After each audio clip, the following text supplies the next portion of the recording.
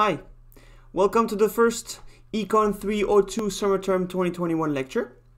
In this lecture, I will make a review of competitive markets. Those are concepts that you've seen in ECON 201, maybe even in ECON 103. I will make a brief review of what those concepts are and show a couple of definitions that will help us tackle the rest of the lectures.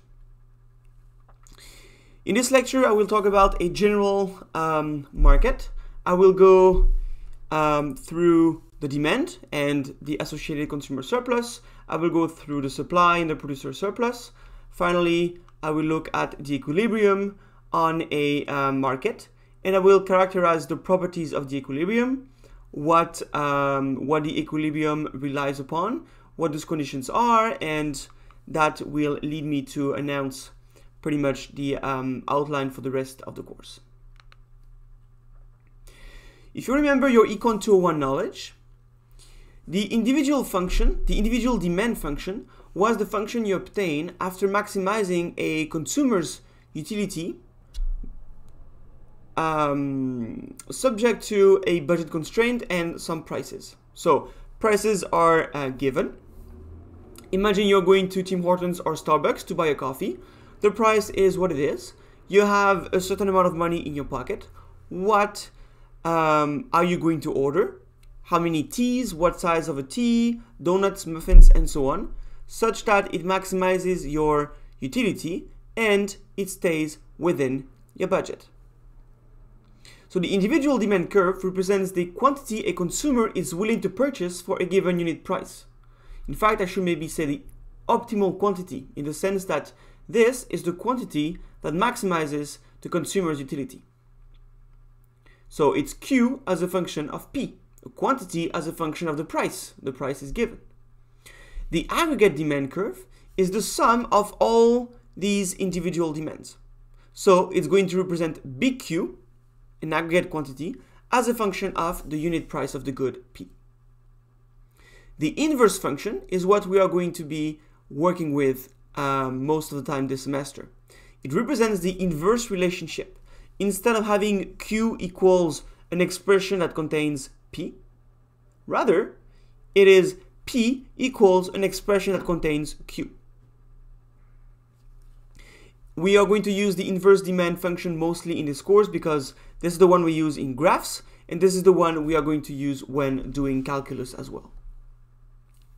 Note that the inverse demand represents the price consumers are willing to pay for the qth unit of the good, or the qth plus one if you like. Remember that consumers are not willing to pay the same price for the first unit of the good versus the 10th unit of the good. This is due to the law of diminishing marginal utility. Everybody is willing to pay a higher price for the first coffee versus the 10th. In fact, I'm willing to pay $3 for a tea, for the first tea, but I'm willing to pay $0 for the 10th tea of the day because I don't drink that much tea.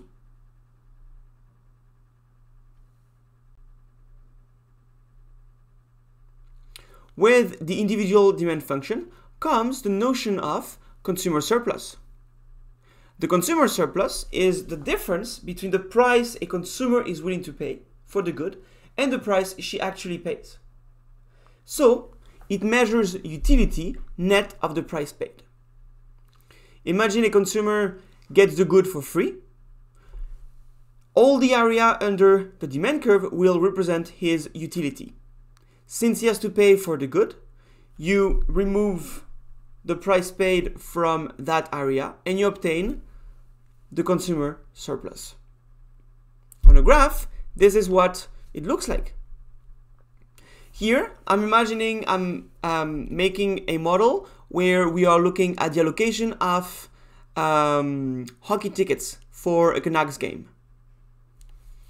Dollars, the price, are represented on the y-axis and the quantity on the x-axis, which is how it's going to be from now on in this course. The demand function is an aggregate inverse demand function. For instance, this number 100 here represents the willingness to pay of consumers for, not for the 0th unit of the good, but for the first unit of the good. So when you're at 0, the demand function tells you the amount consumers are willing to pay for one extra unit. So for the first unit. Consumers are willing to pay $100 for the first ticket.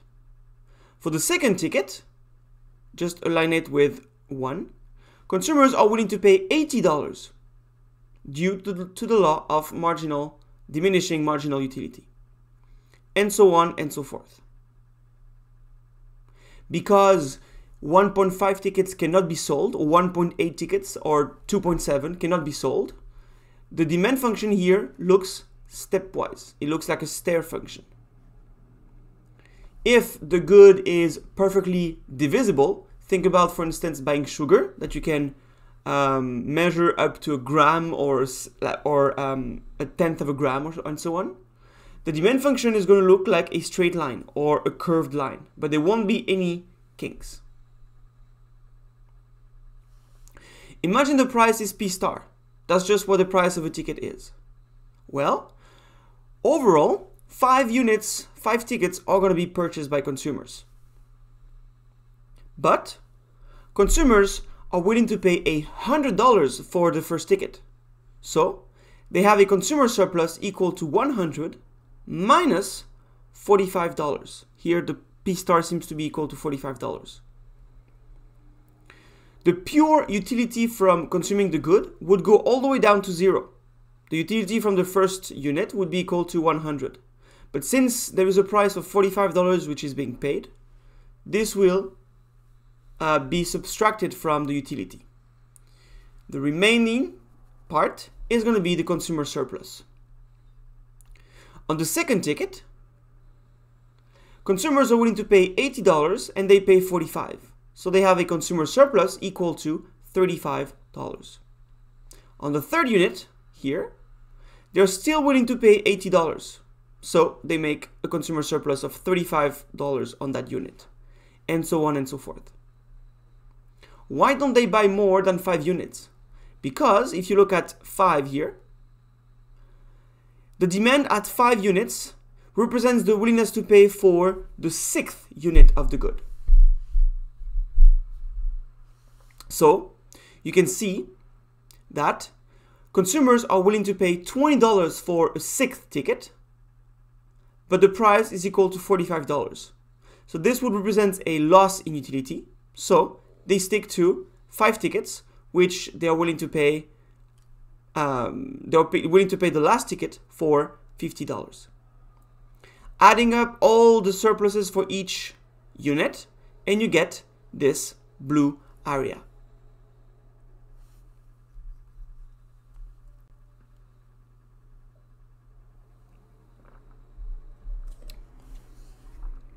Let's now go to the second part of the market, the supply function. The supply function represents the quantity Q producers are willing to sell at a given price P. Whether they have market power or not, whether they get to decide P or not, in general, the supply function is going to describe how many units they are willing to produce and sell at this price P. Equivalently, the inverse supply function represents the price they are willing to sell the Qth or Q plus 1 unit of the good.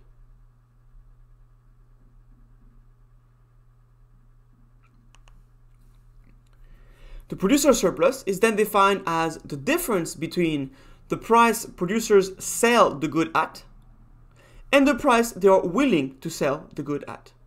Remember that the supply function is a result of profit maximization. So if they are willing to sell a unit of a good for $10, it is the price that maximizes their profit. So the difference between the price they actually sell the good at and the price they were willing to sell the good at will be the producer surplus. It actually measures profits plus fixed costs. So if a firm doesn't have any fixed costs, producer surplus and profits are exactly the same things.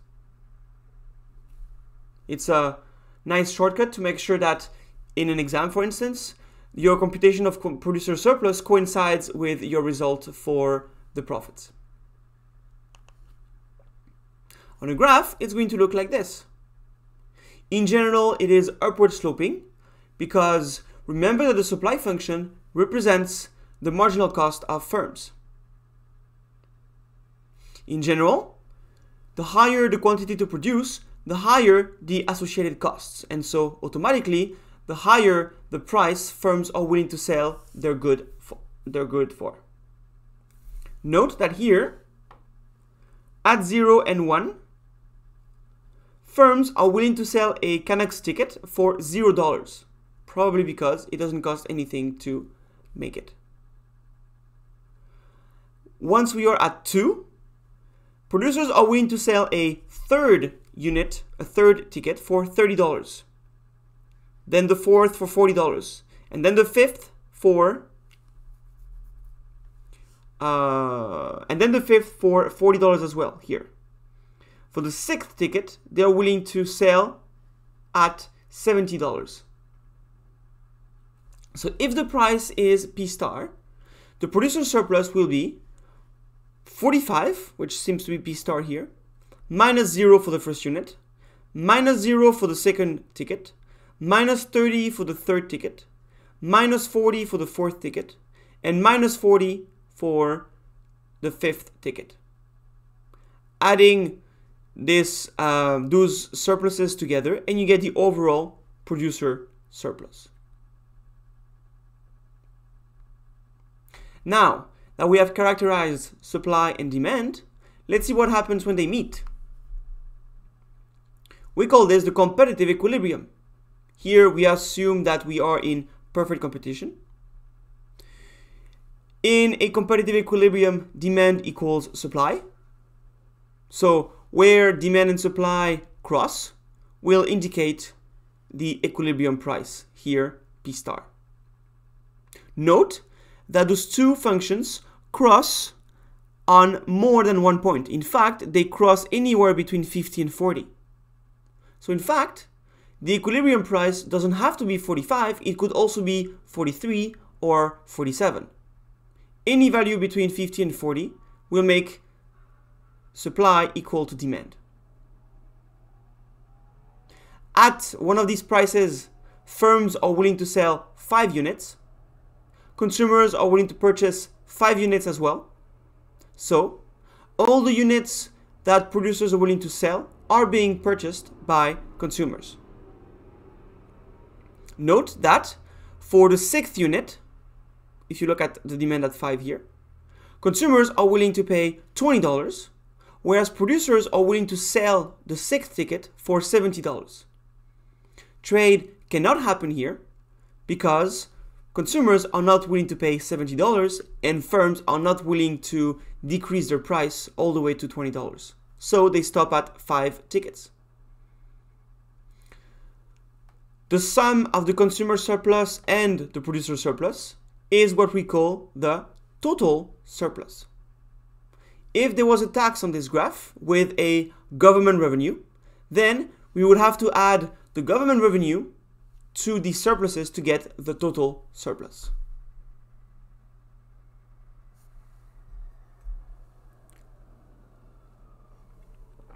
Okay. Fairly simple concept so far. Why do we go through them again and again? The reason is because we can use equilibrium to predict outcomes. When P is equal to P star, no one wishes to change their behavior. If the price is too high, there's going to be a surplus, so there's going to be a higher supply than demand. Because there's a higher supply, then it will put a downward pressure on prices, because many firms offer tickets, but there are only so many consumers to buy them. So if firms want to sell their tickets, they will have to lower their prices. If P is lower than P star, this is the opposite. There is a shortage. There is a lower supply than demand. When the price is low, many consumers are willing to purchase, but not many firms are willing to sell. Since there is a shortage, higher demand than supply, there will be an upward pressure on prices. Firms will have some bargaining power. They have so many consumers lining up at the store for them, they can allow themselves to increase prices a bit. The competitive equilibrium allocation is Pareto optimal, or Pareto efficient, or just efficient. Total surplus is maximized, the sum of the consumer and the producer surplus.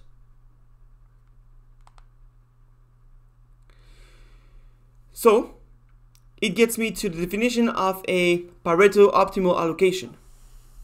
An allocation is Pareto optimal if there is no other allocation, goods, services, money, time, any other resources, that will make somebody better off without making somebody else worse off. Imagine a simple situation. There are $5 on the floor and I find them. I happen to be the one finding them. Since I am in Vancouver, chances are it's going to rain tonight and the rain is going to take the money away. So either I leave the money where it is and nobody gets it, or I take the money for myself. Two possible allocations. What is going to happen here? Well, the allocation where I leave the money on the floor is not Pareto efficient. Why? Because we can improve upon this allocation. If I get the money for myself, my utility is going to increase. However, nobody else will be affected. So, the allocation where I take the money will make me better off and will make nobody else worse off. So the allocation where the money is on the floor is not Pareto efficient. Once I have the money, any other allocation would mean that I am losing this money or some of it. Maybe I have to give it to somebody. If I am stripped from some of that money, I will be made worse off. So, the allocation where I keep the money for myself is Pareto efficient, because any other allocation would make me worse off, at least. Note that Pareto efficiency has a lot to do with the notion of waste, because if I leave $5 on the floor and nobody can get them, that sounds a lot like a waste, doesn't it? However, allocations could be efficient, but they don't have to be fair. A world with a dictator that owns everything and everybody else owns nothing is technically Pareto efficient. Because if you want to make anybody better off, you need to take some resources from the dictator, and that will make the dictator worse off. Of course, probably it will make the dictator not that worse off to give away a bit of food, whereas it would increase everybody's utility a lot. Yet, it would make the dictator worse off. And that's enough to say that the allocation is Pareto efficient. So you can see where the government can step in and say, hey, we can find many Pareto efficient allocations, but we want to go to one that is fair. So the government can take money from the rich, redistribute to the poor. That, of course, will make rich people worse off on the moment. But in this case, we would be going from one Pareto efficient allocation where the rich have most of the money to another Pareto efficient allocation where the income distribution is more balanced. Going from one to the other is going to be painful for somebody, but both are Pareto efficient. Now, it is up to a government, or maybe to yourself, to decide which allocation is better.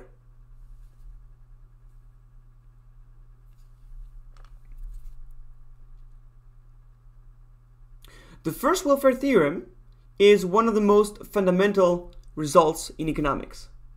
It says that under certain conditions, every competitive equilibrium allocation is Pareto optimal or efficient, which is why we study perfect competition so much. It gives us a benchmark on what's efficient. It is not very realistic, but then we can start violating the conditions for perfect competition and look at the impact on the equilibrium. What are these conditions? Perfect competition is a condition. It is composed of 5 features, which I'm going to explain in the next slide. No externalities. There cannot be any external effects to market transactions that are going to affect bystanders who never took part in the transaction. And finally, no public goods. No goods which are non-rival and non-excludable. I will go over this as well.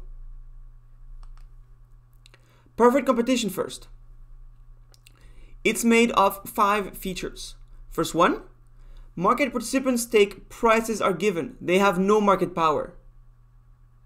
You could imagine, for instance, that the market is so big that producers and consumers are too small to influence the market. Even producers take the price as given. It's like a stock price. So they have no market power. Market participants have perfect information. If they want to know something about the product, they can know about it right away without any cost and in a very accurate way. There won't be anything such as misinformation.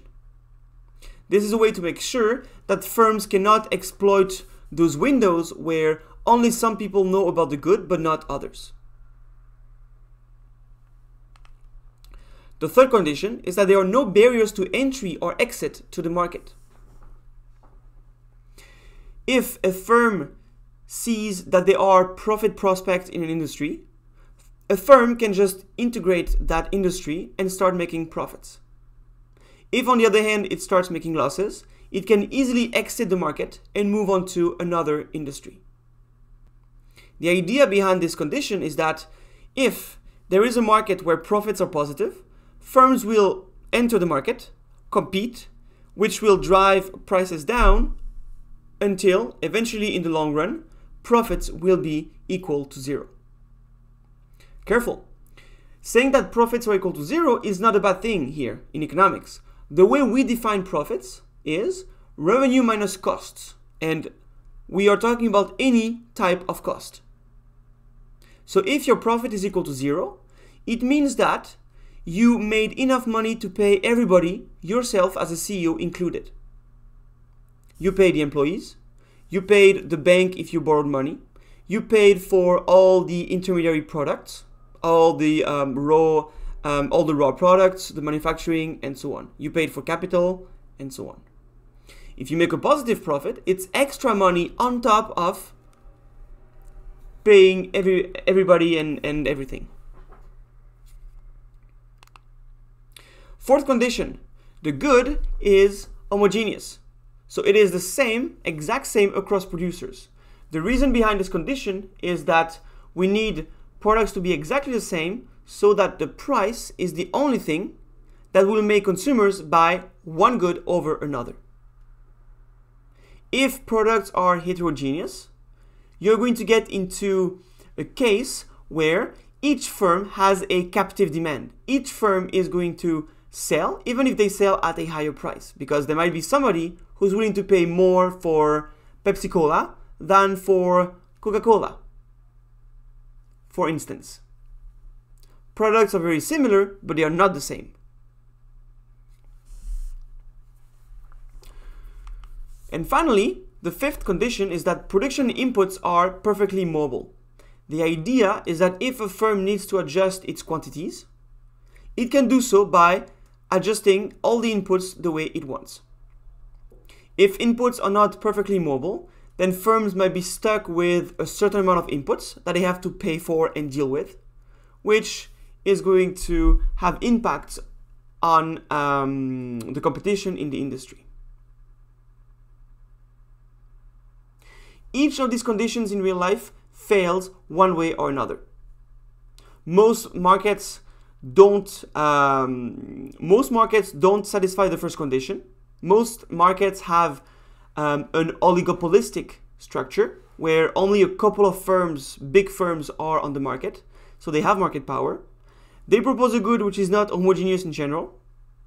Pepsi Cola is close to Coca-Cola, but it's not Coca-Cola. Not the same color, not the same component. Even the shape of the bottle is different.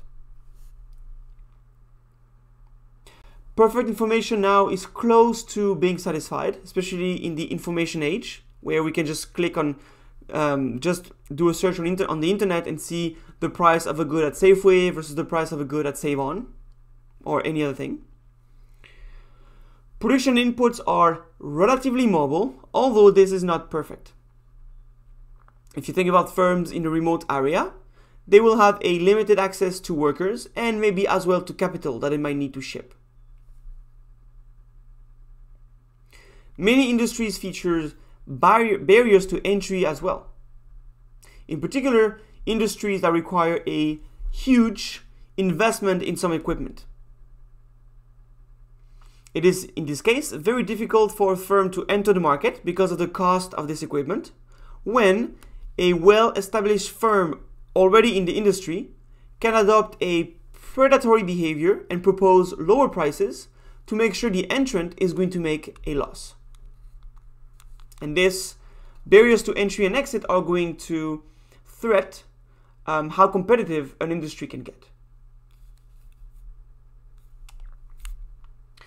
I mentioned as well that there shouldn't be any externalities. I will go over this in 3 weeks. Externalities are choices of market participants that have an effect on bystanders, on agents who did not take part in the transaction in the first place. So here, we need no externalities. So choices of market participants have no direct effect on the others that the market cannot account for. If there is an effect on somebody else, at least the market is either making them pay or compensating them one way or another. Finally, I mentioned that there shouldn't be any public goods. Public goods are goods which are non-rival and non-excludable. Adding one more consumer does not reduce the availability of the good to others. That's non-rivalry. And non-excludability refers to the fact that it is not possible to exclude somebody from the consumption of the good.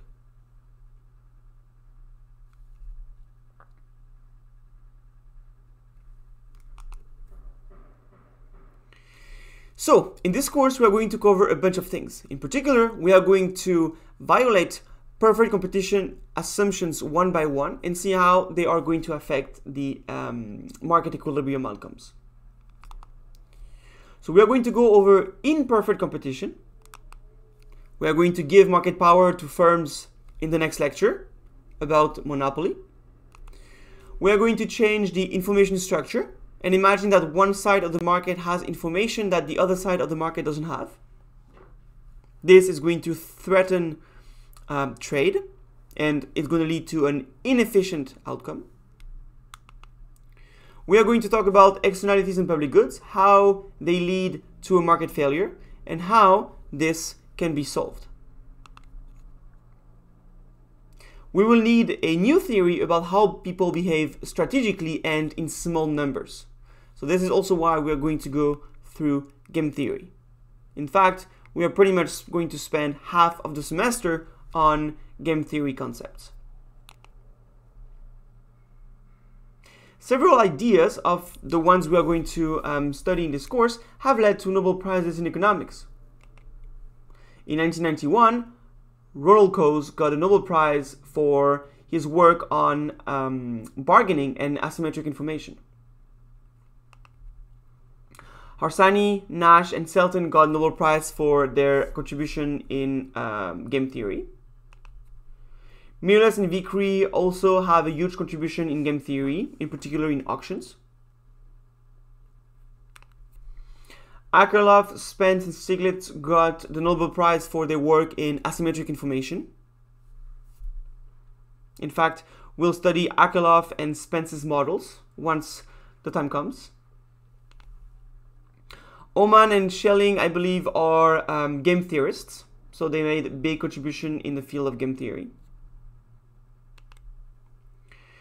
Mashkin, Meyerson, and Hurwitz are also big contributors to the industrial organization literature, competition between firms, industries, and different information structures. Jean Tirole, 2014, a French guy, finally, who got the Nobel Prize. He is teaching and is also the president of the university in Toulouse. Toulouse is a city in France. This is where I studied, where I did my master's program. He has a huge contribution in industrial organization in general, and he has a very, very famous, actually he has two very famous textbooks, one about game theory and one about industrial organization. In 2016, Hart and Holstrom also got the Nobel Prize for their work in asymmetric information and auctions.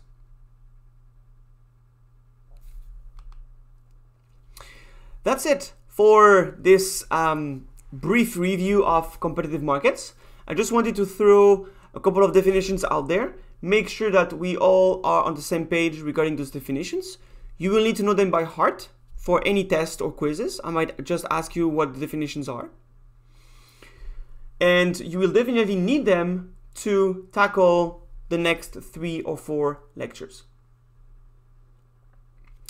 I'll see you in the next lecture about monopoly and price discrimination. In the meantime, stay safe and see you in the next one. Bye.